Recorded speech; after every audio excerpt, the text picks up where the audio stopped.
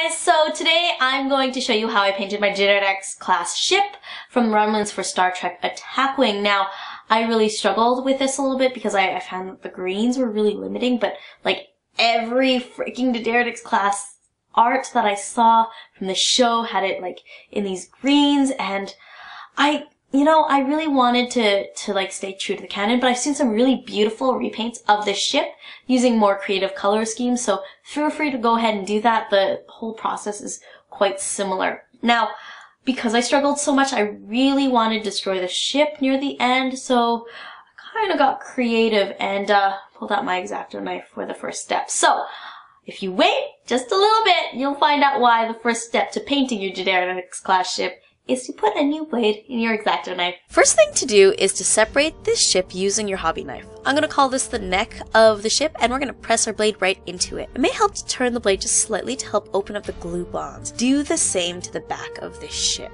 Next, we're going to press the blade into the front of the nacelle until it feels like we're hitting material. That's a slot notch. Push the blade up a little bit so more of the blade is inside that nacelle, and give the blade a twist and it should open. Do the same on the other side. Now that we've got this sucker open and we can actually admire the beautiful details on the inside, we're going to put a base coat on the whole ship. I'm going to use a nice dark green color. This is Vallejo model color black green. FYI, all the paint colors I use are listed in the description below. Once that base coat is dry, we can start painting the details on the inside, which are totally visible when you're looking at the ship from tabletop. I'm going to take some of the Vallejo model color in lime green and prepare it for dry brushing, loading my brush and wiping most of it off onto a paper towel. I'm going to dry brush the detail onto the inside of the ship, starting from the nacelles and pulling it outwards towards the ends of the wing shape detail. I'm only dry brushing in this one direction, and in that way, it'll deposit the paint on the one side of the raised details, as if these parts are catching light emanating from the nacelle. We're going to do it in both the bottom and the top pieces. Once those are done, we're going to take some of that same lime green color, load it onto the brush, and do some edge highlighting on the edges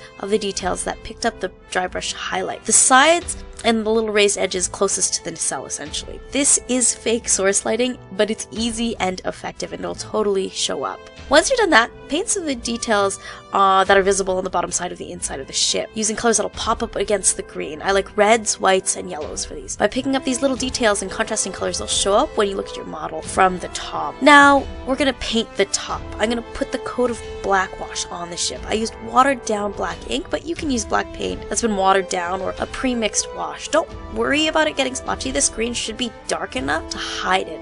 We're going to let that dark wash sink into the cracks and hold up against the sides of the raised edges. Next, we're going to do highlights in green and the raised details on the top. The first layer is going to be that same base coat we already used, and to touch up the top of those details, making sure that we keep the paint out of the cracks. We're going to now mix equal parts of that black green with a lighter green. This is Vallejo's olive green, and paint those on the top, remembering that we're watering the paint down quite a bit. Once that layer is dry, we're going to straight up use olive green, thin it out to the consistency of skim milk, and apply it just to the edges of the wings like we did on the details on the inside, focusing the paint on the edges closest to the nacelles. Now paint the fiddly details, a little white line on the front of the ship, a little white and the yellows of the nacelles. I'm going to take some of that olive green along the spine detail of this ship. That's it, and you can totally see the inside from the top. Now glue it back together with some super glue and you're golden. So that's it. Now if you have any comments or questions, go ahead and leave them down in the comments below. I am starting my whole series on tactics.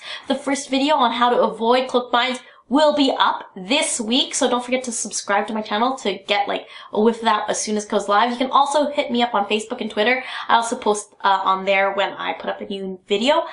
If you're interested in finding out more tactics, let me know in the comments what you really want to see me do. Until next time, I will see you soon. Certain preferences in terms of what brands I'm kind of constantly reaching for, so I'm going to make those suggestions to you today.